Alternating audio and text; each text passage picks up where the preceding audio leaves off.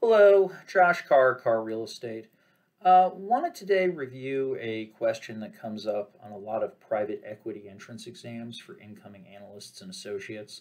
I see it a lot in the real estate space. Of course, you can see it in other sort of PE shops. Question reads something like this. This is from an actual exam. Produce cash flows for the investment, calculate internal rate of return, equity multiple, what have you. Do you sell it in year 5 or year 7 and why? Model will be evaluated on flexibility, accuracy, presentation. Want to deal with flexibility and presentation here. Accuracy, let's just assume the math is right. So I've got a very stripped down example that shows you a quick way to build this sort of answer. Let's say you have something you're buying for 110, and this has been assumedly given to us in the model. We're buying it for 110 million. And we want to vary, are we selling it in year 5 or year 7? And we want to vary what we're selling it for. Maybe we're selling it at a 7% yield, a 7.25, 7.5.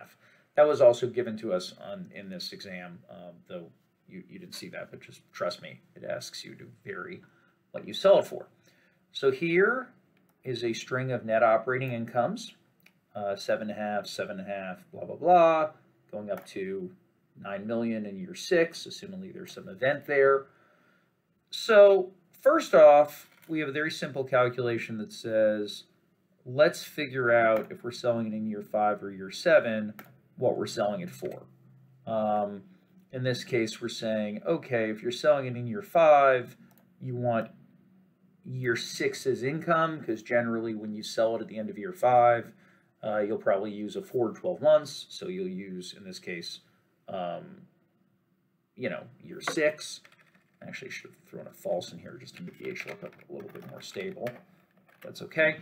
Let's say we sell it in year 5 using year 6.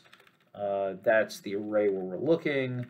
We're taking the second value. So in other words, if we sell it in year 5, we use year 6 as income, which in this case is J25 or 9.2 million. And we're going to divide that by the cap rate.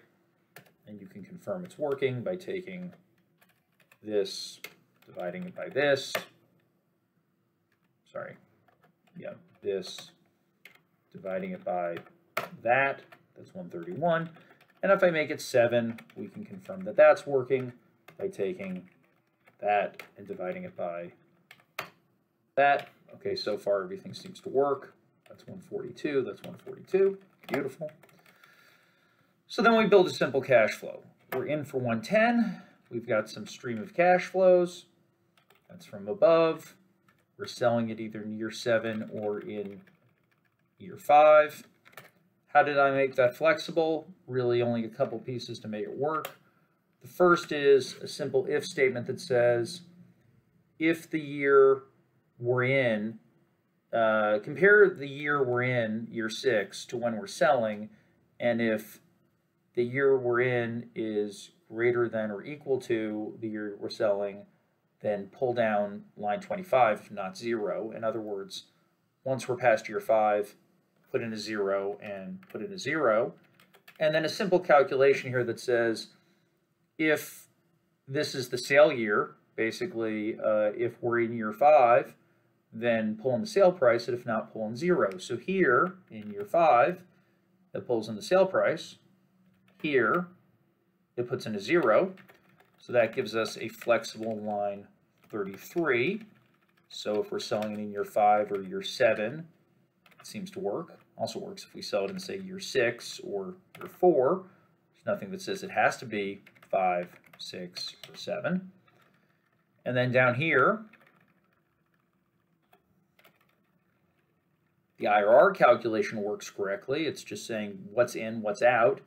In those future years where we have zeros, it just doesn't discount those values. So that's going to work correctly. The proof that that is correct is if I just do these normally, we get 9.9 blah, blah, blah, 9.9 blah, blah, blah. You can see it's working, right? So it's good to double check to make sure your understanding is correct. The equity multiple is take the sum of the future divided by the present. Since the present is a negative, I flip the sign by putting in a minus there. That does our equity multiple and our IRR. I then built a data table. But what I did here, this is kind of fun. I used a choose function. And my choose function is saying, if there's a 1 in C39, solve for E35, if not solve for E36. So that either does an IRR or an equity multiple, IRR, equity multiple. And this is a good old-fashioned data table that basically says, take what's in D23, that's the sale year, take what's in D26, that's the cap rate, and build a data table. I've got videos on how to build data tables. If you don't know about that, you can check those out. Of course, the problem here is that if I do IRR, the formatting is nice. If I do equity multiple, though, the formatting is a little ugly. I'd rather it look like 1.53 instead of 153%, because again, that's kind of ugly. There are various ways to solve the formatting issue. My preference is to use a text function. And a text function basically says, okay, here's my IRR, here's my equity multiple. Force it to be formatted in this specific way. So in this case, I'm forcing the IRR to always appear as a percentile. And I'm forcing the equity multiple to always appear as a number dot number, basically 2 spaces after the decimal, no percentile.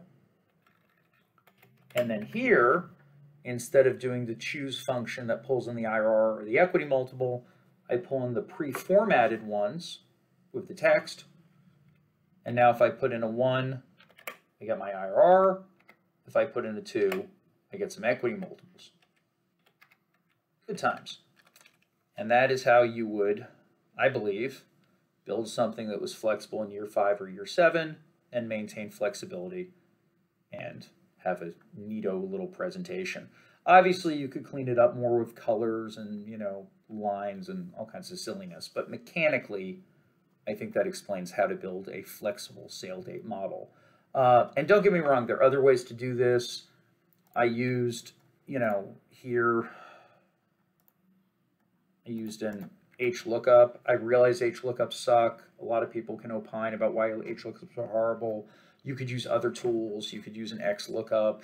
You could do an index match. You could do sum ifs. There are lots of ways to solve this, but I did an HLOOKUP because that's something that a lot of people know. You know, it's easy.